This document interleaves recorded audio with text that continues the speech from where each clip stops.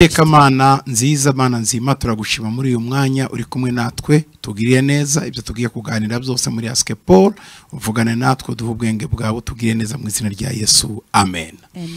Rero ndasaba Pastor Jean Pierre kudusomera ibyifuzo dufite nako kudusomera ibibazo mufite hano.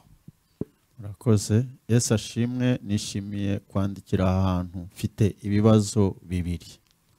Kubera iki iyo ndimo gusenga umuntu akavuga mu ndimi iruhande rwanjye numva mpindutse kandi ngewe ntajya nzivuga. Ikibazo cya kabiri, hari umuntu buri gihe iyo nsengeye urugo rwanjye niwe mbona, mu by'ukuri ntanzi, yewe nanjye simuzi, ariko iyo nsenga mbona ari we mutware wanjye kandi ari mu mahanga, kandi ngewe ndi mu Rwanda, sinamugirira amarangamutima.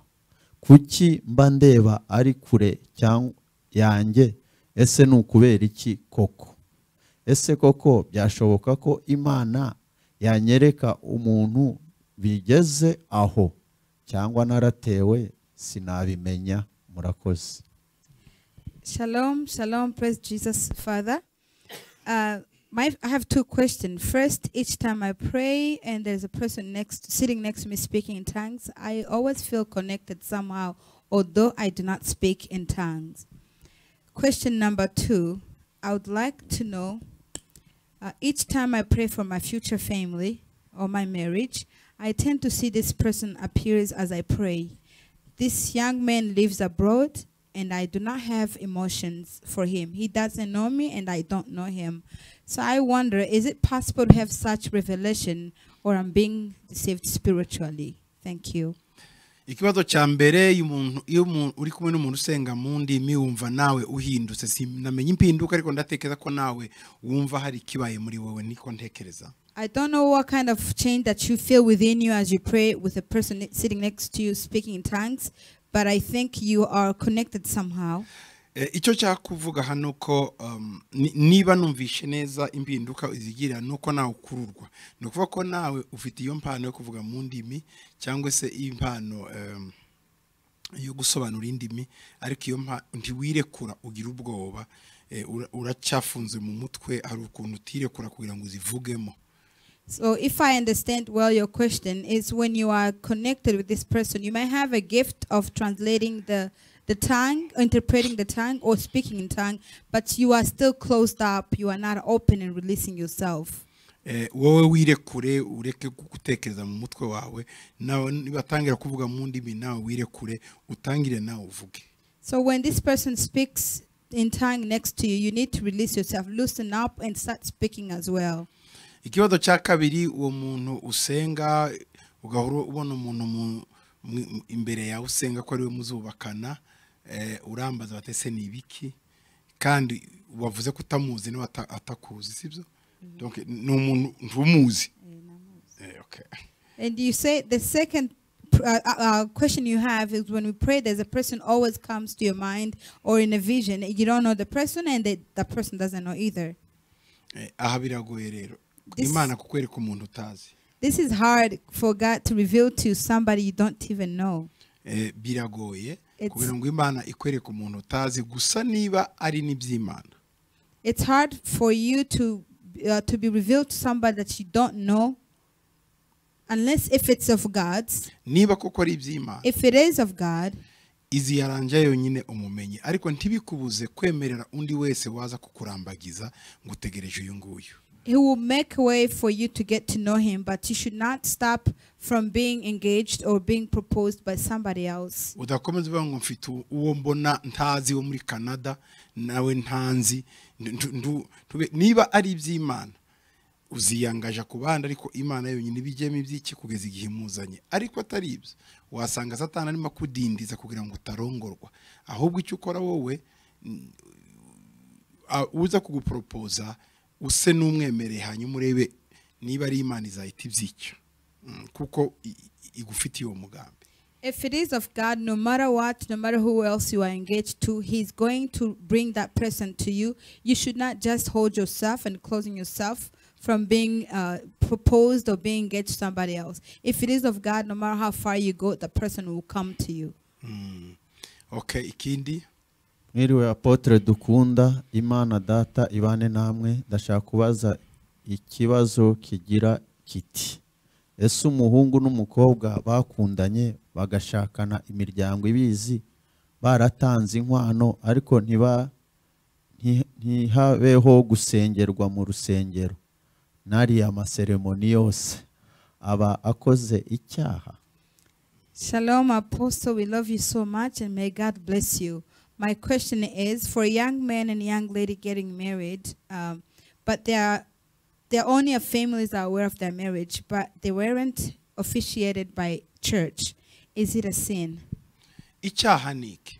What is a sin here? Ni ikintu cyemerwa n'umuco w'abantu mu gihe runaka ko ari kibi cyangwa se atari kibi ntikibi cyaha. It is a sin. It is something that is agreed or upon a group or a culture that is a sin or not a sin. Mbere yuko abantu bakizwa, Before people were saved, habaga ibyaha. there were sins. Kwiba, Being stealing, murdering, kugambana, and betrayal. byari ibyaha ibyo. Those were sins. Aho abantu bakirijwe, And when people got saved, hiyongeraho n'ibindi. there were other sins. Tumenya noneho ko kunywa inzoga ari icyaha. Now we know that drinking alcohol is a sin, Ariko kera but back in days, wari umuco. that was a culture. Abantu bakijijwe, And when people got bamenya saved, ko inzoga ari icyaha. they realize and know that drinking is a sin. Iyo rero unyoye kandi warakijijwe ukavuga ngo mu muco twaranywaga ubukoze icyaha. So when you drink and you know it is sin, but you still refer to the culture back in days, that's a sin.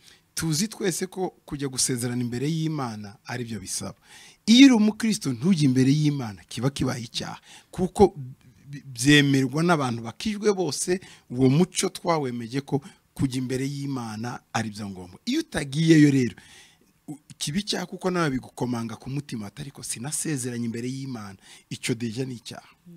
So here becomes a sin because as a believers, our culture and it is agreed before God that your marriage need to be officiated in the church. So when you go against it, when you violate it, it becomes a sin because even within your heart, you will still have that judgment.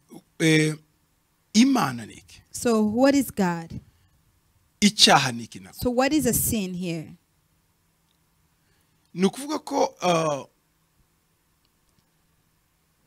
gusezerana imbere y'Imana, So being officiated in the church or religious, ceremony, it's not a ceremony ni or a feast. umugisha Imana igira babiri ku bumwe. It's a blessing when a God unites two to be one. Iyo utabikoze rero kandi uri umukristo, So when you don't do it yet you are a believer, biba ari bibi. it's not good. Ku mwana w'Imana, kuki utakira imigisha y'urugo kandi Imana ariyo yubatse urugo? Iyo udafite imigisha y'Imana ntushobora kwiyubakira urugo. As a child of God, I don't understand how you would not accept and receive the blessings of God, who is the father of the family. So when you don't do it, you are lacking the blessings from God. Ubura umugisha w'Imana. You lack the blessings of God. Ni ngombwa watanga inkwano waje muri komine, ariko umwana warerewe mu nzu y'Imana ugomba guca mu rusengero bakagusengera. Iyo utabikoze ubukoze icyaha, kandi icyaha rero urabivuze kituma umuntu atajya no muri iryo joro. None se warijamo gute kandi wakoze icyaha? So it's necessary whether you pay your dowry, whether you go to court, you are legally married, yet you still have to go to church and get the blessings from God. Otherwise, it is still a sin. Yeah. Yes. Hello Apostle, ese umuntu yakora iki iyo ashaka kunesha icyaha cyamubase umuntu agashaka kuyireka nk'iminsi 7 bigakunda ariko kwa 8 bikanga bityo gutyo. Shalom Apostle, what can one do to overcome a sin that has bound them? For instance, you try 7 days without it, but on the 8th day I fail. So what can I do when it's a circle that repeats itself? Nta mfungwa yifungura ikenera uva hanze ngo yifungure. There is not a captive that sets himself free. Somebody from outside need to come and deliver you. Bivuze iki? Meaning this, iyo uhora mu cyaha ukigwa mu gisubiremo kigwa uburi imbata y'icyaha, no kuvuga ngo uburi imfungwa y'icyaha. So when you are always repeating same sin over and over again, that means you are a slave of that sin. Imfungwa kugira ngo ive mu nzu ifungiwe ikenewe ifunguza. For a prisoner to be free, he needs someone to set them free. N'icyaha nacyo ukeneye ubwira kugira ngo cyature agusengere akubohore. Likewise, for a sin, when you are bound by it, you need to speak to somebody to pray for you and deliver you free. Ibyo nibyo bita deliverance. That's what we call deliverance. Nyuma ya deliverance Beside deliverance, hari amahame bakubwira rero uko witwara kugira ngo ntukongere kukigwamo. after deliverance, there are principles for you to follow through in order for to never be attempted and fall Icyaha into the same. kuki umuntu akigwamo kenshi? So why do you fall in the same sin over and over? Nuko urwana nabi. It's because you fight wrong. Icyaha A sin baragihunga is fled. ntibagirwanya. They do not resist. Satani Satan, turamurwanya we resist. ntitumuhunga. We don't flee from him. Bibiliya iravuga ngo hunga icyaha. The Bible says flee from sin, Ikongera ikavuga ngo rwanya Satani nawe urabahunga. but it tells you to resist Satan and fight him. Ariko wowe ukora ibitandukanye. But you do the opposite. Uhunga Satani You flee from Satan ukarwanya icyaha. and you resist the Nicyo sin. kibazo ufite. That's your problem here. Umubiri wawe Your flesh, your body. ntabwo uyu mubiri wawe warwana n'icyaha kuko ni inshuti y'icyaha barakopera. So your flesh or your body cannot resist the sin because they corroborate. They are very friendly. Reka mvuge nk'urugero. An example. Genda ureka icyaha cy'inzoga ejo ugasubiramo. Let's say you quit drinking, but you repeat tomorrow. Igituma usubira mu nzoga niki? What takes you back to drinking? Ni za nshuti. The Zongera friends. kugutelefona ngo sha duhurire harya. They will call you to meet in the same spot. Ukagenda bavuze ngo bane ndagiye ariko sinzinywa ukiranda konte wazinyoye. You will go determined that I'm not going to drink, but you find yourself drinking already. Umva icyo nkubwira rero. But what I would say to Heba izo you, nshuti. give up on your friends, Hindura inshuti. change your friends, Jya mu zindi nshuti zitanywa. find new friends who don't drink. Nuko uzaba uhunze icyaha cy'ubusinzi cy'inzoga kandi uzazikira. That's how you will be fleeing from the sin of drinking and you will be saved. Hanyuma niwumvira ari iby'inzoga riraje. If you feel the lust of drinking comes, Utaraho ziri. and you are not where the, Utari drink, kumwe the n'abazimu. alcohol, and you are not with people drinking, Noneho senga wirukana iyo Satani. then you pray casting out that Satan. Satani azahunga. Satan will flee Ariko from icyaha you. uzaba wagihunze. But that's how you be fled from the sin. Amen. Amen. Shalom, Yesu ashimwe. Nashaka kubaza, ese ni gute umuntu akuza umuhamagaro wiwe mu gihe yamaze gusobanukirwa icyo Imana yamuhamagariye? Ikindi, umuntu afise umuhamagaro w'intumwa nk'amwe, mwamufasha iki gukuza uwo muhamagaro? Shalom, praise Jesus. I would like to know how can I grow in my calling, and also if my calling is to be an apostle like you, how can you mentor one?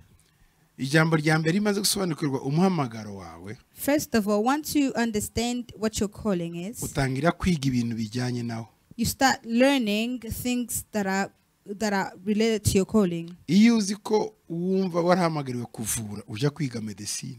When you know that your calling is to be a physician, you have to go to medical school. Iyo wumva ari ukuririmba wiga music. If it is a singing, you study music. Iyo wumva ko ari ubushumba wiga Bibiliya. If you know you need to be a shepherd or pastor, you go to biblical No school. kubanza kwiga icyo kintu wumva umuhamagaro So wawe. you need to study what your calling is. Icya kabiri. Number 2, Utabashe no kuja kwiga. if you cannot go to school, Wegera abantu bafite uwo muhamagaro nabo bakakwigisha najyo nirindi shuri. you approach those with similar calling and they teach you. That's also another school. Nabo bakakwigisha They, bijyanye n'ibyo ushaka gukora. they teach you according to your calling. Nguyu umuntu afite umuhamagaro w'intumwa ngo twamufasha gute? And your question, if your calling is to be an apostle, how can you be helped? Tugomba kumenya koko niba ufite. So we need to know exactly if that's your calling. Kuko ntiwatangira kugira umuhamagaro w'intumwa utaragira amatorero. Because you cannot have an apostolic calling, yet you don't have a church. Intumwa irangwa no gufunguza amatorero menshi. An apostle is the one who opens multiple churches. Intumwa irangwa no kujya hirya no hino ishingayo ubwami bw'Imana amatorero igasiga y'abashumba igakomeza. An apostle is the one who goes around the world planting churches and expanding the kingdom of God. ikindi intumwa irangwa n'imibabaro n'ibibazo byinshi. And an apostle is also the one who suffers most. cyane cyane kubera ubutumwa. Mostly because of the gospel that he carries. ikindi intumwa irangwa no kuba igarana ubusabane na Yesu ndetse rimwe na rimwe mugabo akaba yaranabonye Yesu. Yego si condition sine kwa none ariko akaba afite ukuntu Yesu yamwiyeretse. And also an apostle is the one who have a fellowship at a high level with Jesus, even at some point, although it might not be a condition, but has met with Jesus. Ibyo byose ni byerekana intumwa. So those are the signs of an apostle. Zica mu bibazo n'ibigeragezo byinshi. They go through trials and temptations. Uravuga ngo rero umuntu yagufasha iki? So you want to know how can you be helped? Kubaca kumenya neza ko ufite. First of all, understand that that is your calling. Hanyuma noneho ukegera intumwa ikagufasha muri kumwe. Then you go to an apostle who's going to help you as you are together. Ibyo ndibijyana cyane bisaba kugira umumentoro w'intumwa noneho kumentoringa uwo mureza akagutoza. So that requires you to have a mentor as an apostle to train you. Ibyo ni bimwe biranga intumwa. So those are the characteristics of an apostle. Yesu ashimwe apostle, nanjye mfite ikibazo. Ni ryari karande ziva ku muntu? Mpora nsenga ndiyiriza gerageza kwegera abasenzi cyane, ariko umbonye bwa mbere wese ansomaho karande. Nyibaza ni ryari zizagenda. Praise Jesus, apostle. I have a question as well. And how can I break generational curse? I have prayed, I have fasted, I've done all, but even a prayer person sees it in me that I'm bound by generational curse. When will I be free, and how can I be free? Niba warasengewe. If you have been prayed for, karande ukazica, and you have broken the generational hari ibyo curse, utakoze. you are missing something. Nyuma y'ibi gusengerwa After prayers no guca karande, and the breaking the hakurikiraho generational curse, amahame. there are principles that follow. Ayo mahame rero iyo utangiye kuyakurikiza, So when you follow these principles, biza gucamo. it happens. Reka nguhe urugero rufatika. An example, Byenda iwanyu hari karande y'ubukene. maybe at your house you have a Iwanyu muri generational, family. in your family you have a generational curse of poverty. Mwarasenze, You have prayed, warasengewe, you have requested prayers, wegereye abasenze nko kubibona. you have approached prayerful people as you say. Ndetse bakubonye bakubonaho za karande. Even when they start praying for you, they see this generational curse. Ijambo rya mbere, Number one, ugomba kugira kwizera. you need to have faith Kwiyo bagusengeye zigiye. that when they pray for you, it is done. Wowe rero nawe So within you, igihe cyose ugiye bazikubonaho nawe ukabyakira uzabyange. Hari igihe Satani yereka abandi icyakuvuyeho kugira ngo ubibelieving ubyemere cyongere kugarukeho. Gira kwizera ko wasengewe karande zagiye, none uhagarare muri iryo hame ryo kwizera ko narasengewe karande zaragiye. Ugira uko kwizera. in you have to have that faith that when you have prayed, it is done, and there's no more that curse on you. Because sometimes Satan can reveal to people what has been done to you. So you have to have that principles of faith in you. Tewane ngewe nta karande mfite. And just decide, I have no generational curse. It's been prayed. It's over. Number two, Tangira ucuruze. start a business. Ushaka akazi. Find a Ugira icyo job. ukora. Do something. Wizeye ko karande zagiye. Believing that there's no generational curse. Aho in you. Imana yaza kugufasha. There God can help you. Icya gatatu, Number three, ni ukumenya principe yo kubiba no gusarura. it's knowing and understanding the principles of sowing and reaping. Gutanga ituro ryawe, Giving your offering, kwishura icyacumi, paying your tithe. ibyo nubikora If you do this, Imana igenda ikuraho umuvumo w'ubukene wanyu. God casts out the curse of your poverty in your home. Donc hari ama principe, So there are kuba principles inyangamugayo, to be a noble person, gukora, to work. ibyo byose bigenda bituma bijya wasengeza karande bivaho, kuko ndi wakwirukana gusa dayimoni ngo ureke kuyisimbuza ikindi. Iyo wirukana dayimoni w'ubukene uyisimbuza ubukire, ariko bisaba gukora ayo ma principe ugomba kwitabira. there are principles to follow each time you pray and each time you cast out demons. For instance, you may cast out the generational curse of poverty, so you need to replace it by wealth or by riches. Okay, ndumva ari ibyo. Shalom Father, ndifuza kwabaza ibibazo. Ikibazo cya mbere, ese mujya mutekereza kuzabasimbura wenda ngo mube mwatangiye kubatoza bakiri bato? Ese waba umuzi? Ese hari ubwo Imana ikwereka ko hari undi muntu izahagurutsa ukamurera mu mwuka, wenda akazajya agufasha nk'uko Eli yareze Samweli? Ikibazo cya kabiri, ese ko urose pasiteri wawe nabi kandi ibyo umuroseho byose ukabibona biba kuri we, kugeza igihe urota agiye kukwicisha, kandi koko uko wabirose akaba ari nako bigenda, gusa ukabona ibyo bikorwa warose biba ukabibonesha amaso yawe, ariko wajya ubona uwo mupasiteri wawe ubimukorera, icyo gihe wabigenza ute? Murakoze. Shalom, Father. I have the following question. I would like to know if you have a successor or someone to carry on with your legacy that you may be training or teaching. And also, has God revealed to you who will be your helper, like, or someone you'll be mentoring, like Eli raised and trained Samuel? The second question is, if you have dreamed of your pastor attempting to harm you, and you see that happening in reality, what can you do? Okay. Icyambere, Number one, urabaza niba ntekereza kuzansimbura. you want to know if I ever thought about my successor Kugira ngo mbatoze. to be trained by me. Ni gute ntekereza uzansimbura ntaranagira n'icyo nkora ku muhamagaro. Umuhamagaro wanjye sindakora na 5% cy'ibyo nahamagariwe. Ndatangira unsimbu ndagira ngo azasimbuzwa nuko amaze kugira 6 yageze kure. Nje niho ngitangira buri. Oye ntawo nari nagera. Ntawo ndagera. How can I think about my successor yet? I don't even feel like I've reached the 30% of what I need to be. I'm just starting. This is a starter. Ndatangiye. He's just beginning. He hasn't gone any far. Icyongeyeho. And also, ngwe Imana rubwo yari yamunyereka wizahagurutsa nkamurera mu mwuka ngo akamera nguko Eliya yareze Samweli. And you want to know if God has revealed that person to me and to be able to be trained by me, and as Eli trained Samuel. Uvuze neza. You ask, that's a good question. Eli yari mategura abana be. Was preparing his sons. Kandi niko byari bimeze icyo gihe. And that's how it was in that time. Umutambyi yabyaraga umutambyi. A priest will bore a priest. Ariko Samweli azavuye hanze. But Samuel was an outsider. Ni Imana yamwohereje si Eli wagiye kumushaka. It is God who sent Samuel, not Eli finding him. Muri iyo case rero nanjye ubwo Imana izazana Samweli.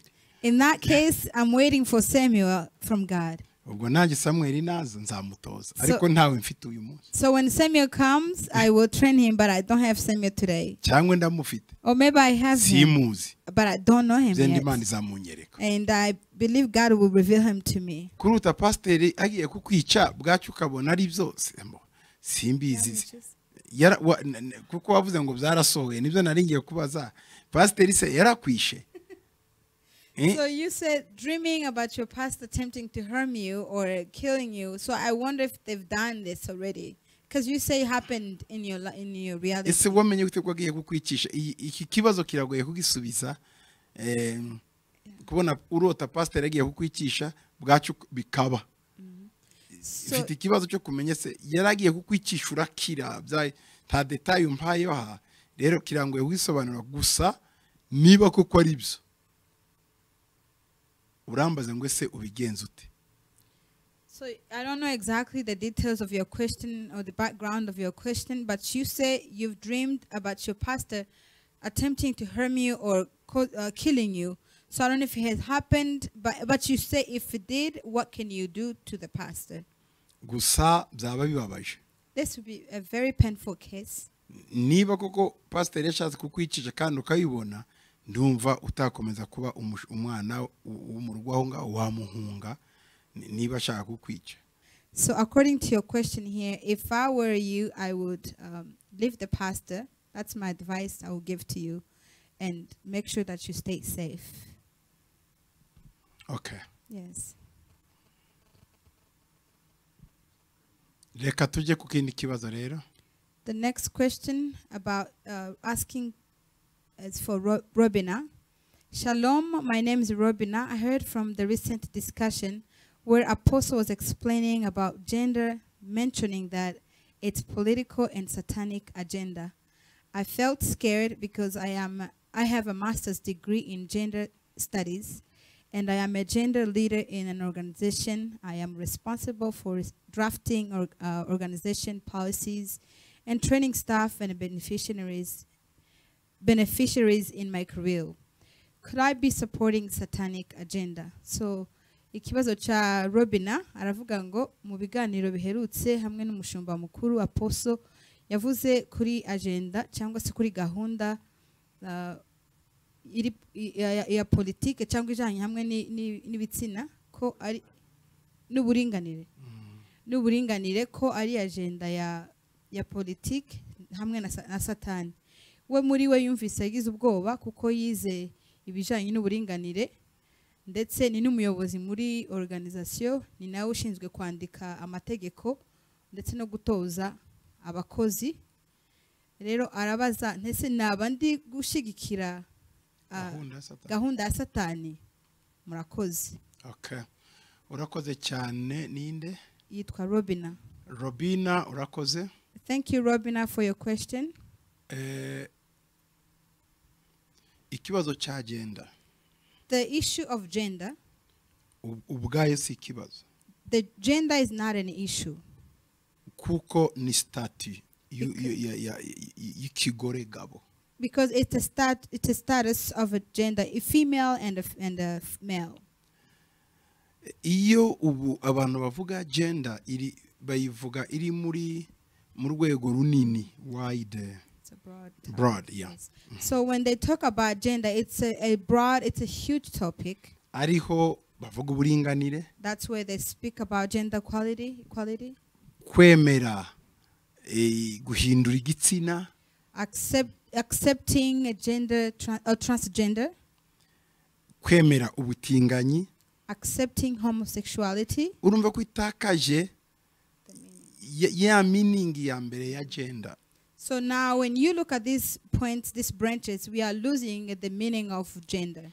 Niba gender we uri mukora ari yingi igitsina gore umugabo kubahana kubana neza aho nta kibazo gihari kuko iyo ngiyo na Bibiliya irayemerera irayumva. As I believe if your studies is just about the gender in general, the equality of gender, male and female, and what they need to be doing, that's fine. Even the Bible allows it. Umugore inshingano ze. Responsibility of a woman. Umugore nawe kugira ijambo. A woman having a say. Umugore kugira icyo akora. A woman having a responsibility. Aho nta kibazo. That's no issue there. Gender yindi ifite connotation irimo guhinduza ibitsina cyangwa siriho umugore gusumba umugabo, ibyo ngibyo Bibiliya ntibyembera, ibyo nibyo satani arimo promoting cyangwa arimo azamura. The other side of gender, which includes the transgender, homosexuality, the responsibility of a man being taken over by a female, that Bible forbids. Abatangije mu by'ukuri izi movement z'abagore, those who started the women movement, akenshi ntibari bafite uruhare rwo kugira ngo habe guhinduza ibitsina cyangwa se habe gusumba umugabo. Oya, bagira ngo abagore nabo bave mu mazu baje kwiga, kuko kera societe zimwe zavuga ngo nabagabo biga gusa abagore ntibige. Rero babitangije ababo bavuga atariko natwe mutureke twige. Ni muri ubwo buryo kugira ngo nabo baje mu iterambere. So the leaders of women movements, they did not have intention of promoting I would say the homosexuality of all transgender. Their focus was primarily to have women also have the equal rights as a man did, having education, having employment. That was the main purpose of this movement of women. hari igitabo umugore yanditse kera cyane There is a book published by one of the females. yitwaga Maria Mary Wollstonecraft. The woman name was Mary Wollstonecraft. Uyu mudamu hari kera cyane mu 1792. This was in 1792. Yanditse igitabo kivuga ngo kurenganura abadamu bakagira nabo uburenganzira kugira ngo babashe kwiga baje muri education. This book, it was about vindication of a women's right to be able to go to education and have a job. Good. Iki gihe rero nyuma hafi y'imyaka nk'ijana. Almost 100 years later, haje kuza umufaransa yari umufilozofe yitwa Charles Fourier.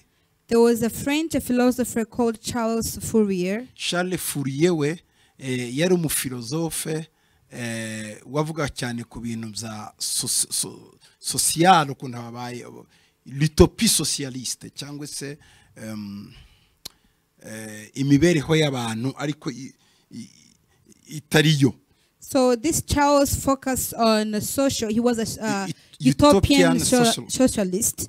So he will focus on the social life, on how people lived. Donc niwe watangije terme bita ngo ni feminisme.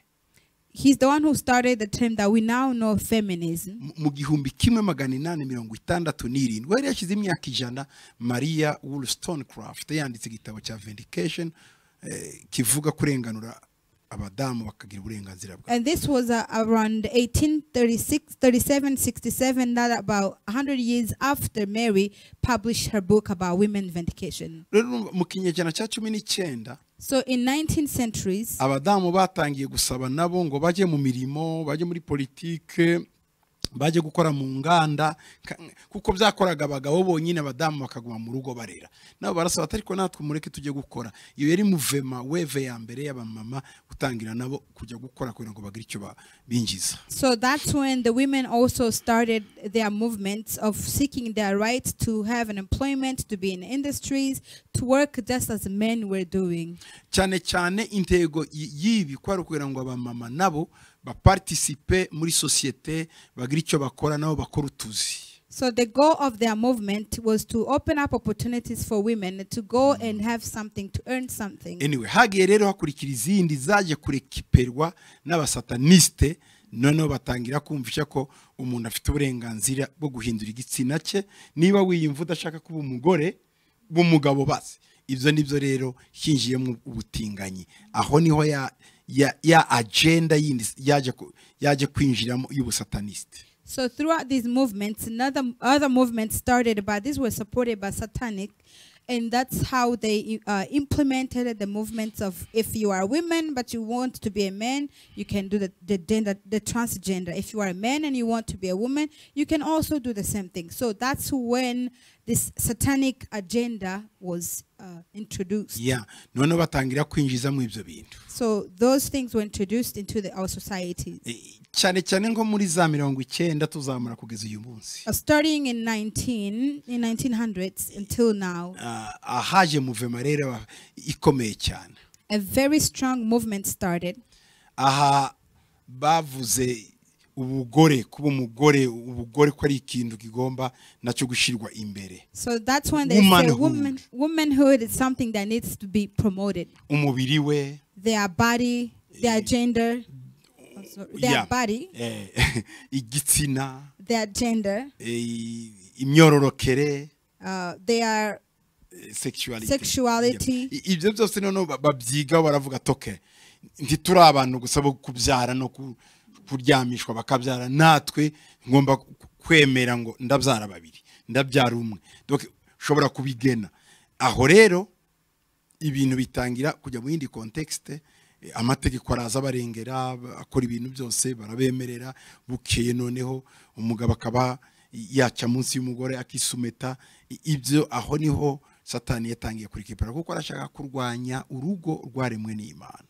So that's when everything started. The women feeling they need to be promoted, they need to be equal to men, not just to be wives, housewives, and giving birth. So, and that's how men start to feel inferior to women as well. And that remember, this is the attack of the family that God has put in place. Nibyo rero. So that's what it is about. Ariko kuba urimo ukora ibyo urimo ukora uyu munsi aho. But you, Robin, are doing what you're doing today. Ugomba kureba niba bitarimo biganisha muri bya bindi rero bijyanye mu burenganzira bw'umugore gusumba umugabo, cyangwa se umugore kuba yabyoka mu gitondo kimwe bati nge ndi umugabo mpinduye igitsina. Niba arizo polisi urimo ukoraho byaba ari bibi cyane, icyo gihe waba promoting agenda ya gahunda za Satani. Ariko niba atari ibyo, ari ukugira ngo abana b'abakobwa bige, abadamu nabo babone utuzi bagire gute, aho nta kibazo. So what you're doing here, you have to understand, if your job is to, you are not promoting satanic agenda that women need to be superior to men or they need to become men when they are women, that you have to be cautious, and then you'll be supporting the satanic agenda. But if your purpose in this job is to make sure female has equal right to education, employment, girls need to be educated, that's fine. Okay, reka tujye ku yindi. Shalom team ya Ask Paul, fite ibibazo bibiri. Ansobanurira iki cyanditswe kiri mu Bagalatiya igice cya 3 murongo wa 15 kugeza kuri 20. Icya kabiri, kuki Yoshua amaze gupfa Imana itaha y'Abisirayeli undi muntu ubayobora, kuko bigaragara ko nyuma ya Yoshua abantu batangiye kwikorera ibyo bashaka. Murakoze. Shalom, Father, and the team of Ask Paul. I have two questions. One, I would like to know the meaning of Galatians chapter 3, verse 15 to 20. And my second question is, why after the death of Joshua, God did not provide another king? Because the Bible says all the people did what was right in their own eyes. So we can read the Abagalatiya 3:15-20. Galatians 3:15 to 20. Nicyanditswe gusa resume. That is summary. Aha Paul yarimo avuga ko Abisirayeli. Here Paul was saying that the Israelites bari bategereje ko Masiya azaza. They were waiting upon the Messiah. Bakagendera ku bya Mose. And they will do according to Moses, Ari we wahawe amategeko. whom was given the laws. Uwo Bibiliya yita umuhuza. The Bible calls him a mediator. Wahuje abantu n'Imana abaha amategeko. Who connect the people to God, and he gave them the laws. Aha yababwiraga ko Imana yari itegereje umuntu umwe ari we Yesu Kristo uzazana ubuntu, niwe Masiya. Kandi Yesu yaraje, ariko baracyategereje gusa bagendera ku bya Mose. Nicyo yashaka kubabwira ko Yesu yaje ari we Kristo. Here he was explained to them, although God said he will send someone, and someone who will come, and that will be the Messiah. So they were still waiting for Moses, they were still working and doing things according to Moses' law, yet Messiah had already come. Kuko umurongo wa 16 Because on verse 16, ngo nukorera ibyasezeranijwe, niko birivuga ngo byasezeranijwe Abrahamu n'urubyaro rwe. Urumva ngo nyamara Imana ntirakavuga imbyaro nko kuvuga benshi, ngo ahubwo iti n'urubyaro rwe, nko kuvugwa umwe ari we Kristo. Ibi yavugaga ko byagomba kugera kuri Kristo. Seed, Bibiliya icyongereza bita seed. Now to Abraham and his seed where the promise is made, he does not say and to seeds. Seeds, yes. Imbuto nyinshi. Seeds. Arizo mbyaro mu Kinyarwanda. So as of many, but as of one, and to your seed, who is Christ. Yego, ibyasezeranyijwe byose byaragendaga bikagwa kuri Kristo Yesu. Nuvuga ngo isezerano ryose rice ryaraje ryakera, ibyo bakoraga byari prototype ya Yesu. Abrahamu kujya gutanga Isaka yari Yesu byerekanaga, Nowa munkuge yari Yesu n'abakristo bamurimo, Mose gukura Abisirayeli mu Giputa yari Yesu uzacungura abantu mu isi. Donc ibyo byose byaragendaga bikagwa kuri nde? Kuri Yesu. Yeah. Everything that took place in the Old Testament or in ancient was just a prototype of Jesus. They will all be completed in Jesus, as you can see, even from Abraham until the recent was all about Jesus Christ. nta kintu wambwira cyo mu isezerano rishya kitavuze kidafite reference kuri Yesu ariwe cyendaga kugeza. So there's not a single thing that you will bring to me from the Old Testament that isn't completed in Jesus. Niki Paul yashaka kubabwira. So this is what Paul tried to explain to them. Ngo kuri 20 On verse 19 19. ngo none se amategeko yazanywe niki yategetswe hanyuma kubw'ibicumuro kugeza aho urubyaro ruzazira. Urubyaro ninde? Ariwe Kristo wa yaside. Ngo urugo byasezeraniwe ngo kandi yahawe abamarayika kugira ngo bayatange bayahaye umuhuza mu ntoki. Umuhuza ni Mose ngo nawe ayaha abantu ngo icyo akora uwo muhuza sumwe nyamara Imana ni imwe. On 19, what purpose does the law serve? It was added because of transgressions, until the seed should come to whom the promise. Until the what? The seed. The seed. The seed need Jesus ni Kristo. Christ, Ngo ibyo byose byaraje kugira ngo bigere kuri Yesu Kristo. Yes. And it was appointed through angels by the hand of a mediator. Now a mediator does not mediate for one only, but God is one. God is one. Urumva ko umuhuza sumwe suwumwe. The mediator is not for one. Yagomba guhuza abantu benshi. It was to mediate many. Ariko Imana ikabimwe. But God will be one. Yesu yaje rero guhuza benshi kugira ngo bageze ku Mana. So Jesus came to mediate many, but to bring them to one God. Nuko ngo ariya mategeko, so the laws, iriya mihango, all the rituals, biriya byose, everything, ni ibintu byashizwe kubera ibicumuro by'abantu. They were put in place because of the transgression of man, bitegereje ko umuntu yakira Yesu, waiting for the salvation to come. Aha Paul yari mabwira abagalatiya kuko yasanze bose barisubiye mu mihango ya kera nko gukebwa gukora navuga ati muri mubiki Yesu yaraje byo gukebwa muri mu isezerano. So this Paul was speaking to Galatians because they had returned to their old rituals like circumcision. He will tell them, what are you doing? Jesus has come. This was a church of Gentiles, but they would like the practices of the Jews. Yes, Paul nero niho yababwiye ukomeje muri ico gice. So if you continue to read n'abagalatiya kangahe Galatians 3:15. Uje kureba iyo abagalati nkwereke good. Aha, ndeba rero yavuga ko barimo bajudayiza bashira mu bintu bya Kiyahudi. Ahagiye kubabwira rero ngo icyo akora 26. Yes. On 26 he was trying to guide them now. Ejana kuri 25. 25 but after 5. Ariko kwizera kumaze kuza ntitwaba tugitwarwa na wa mushorera. Umushorera ninde? Tura ni ya mategeko yadututoringaga. But after the faith has come, we are no longer under a tutor. Ngo mwese muri abana b'Imana. No kuvuga ngo ntimwigana abayuda n'ab'Imana. Namwe mukomeze ibyanyu muri Yesu Kristo muri ab'Imana. Twese abayuda n'abanyamahanga turi ab'Imana. So there's no need to practice the Jew because on 26, for you are all sons of God through faith in Christ. Ngo mubiheshejwe no kwizera Yesu Kristo. En fait, iyo wizeye Yesu Kristo nawe uja muri ya masezerano abayuda bari bafite. Wakebwa utakebwa.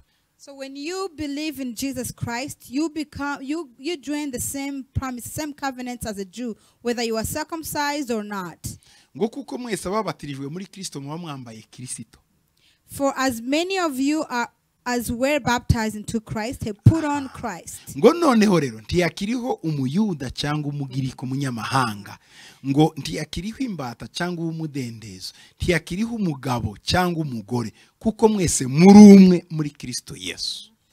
There is neither Jew nor Greek, there is neither slave nor free, there is neither male nor female, for you are all one in Christ Jesus. 29 n'ikenda. Ngubwo muri aba Kristo muri urubyaro rwa Abrahamu nubwo mutavutse ku maraso kwa Abrahamu ariko ko mwagiye muri Yesu muri mwabaye mwatewe muri aba Abrahamu kubera inde Jesus ngo muri nabaraganwa nk'uko byasezeranijwe muri nabaragwa nk'uko byasezeranijwe. And if you are in Christ, then you are Abraham's seed and heir according to the promise.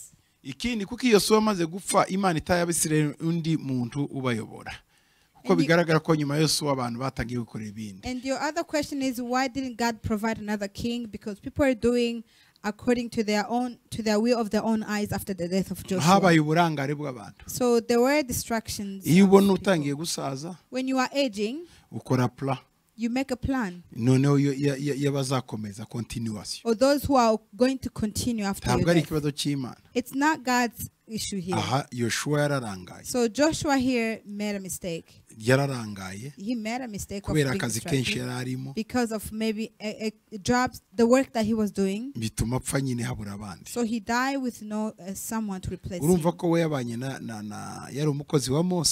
See, he was a servant of Moses. Mose agiye gupfa avuga ko ari we baziranye babanye yabonye ibyo babaye yakomeza ariko we bishoboke ko yari isole yari wenyine mu ntambara nta muntu yari afite umwegereye iruhande. So when Moses was about to die, he knew who had been with him, who had been trained and observing him, but Joshua probably he was tired and he was isolated because of the battles he faced.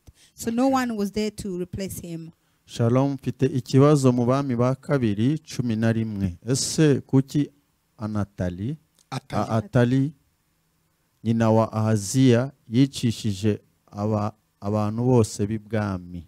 Murakoze. Shalom, I have a question. 2 King chapter 11. Why did Atalia, the mother of Azariah, massacred all the members of the royal house of Judah? Ahaziah. Oh, Atalia. So Atalia had a generational curse. Her mother was Jezebel. So what good can come out of Jezebel? Do you know who she murdered? Ahaziah himself was a son to Atalia. And he was a king. He died on the battle. Atalia, the mother, yica abana ba Ahaziya kugira ngo ari umwami hatagira ujya kuri iyo ngoma aba ari umwami. Massacred or murdered the sons of the king Ahaziah. Abuzukuru be. So her own grandchildren, she murdered them for her to take the kingship. Yeah. Yari karande ni imyuka. It was a generational curse. This was a spiritual. Murakoze cyane muri uyu mwanya mumpaye. Thank you so much for this time that you've given me to be able to share with you this Ask Paul discussion. Imana ibaho umugisha. May God bless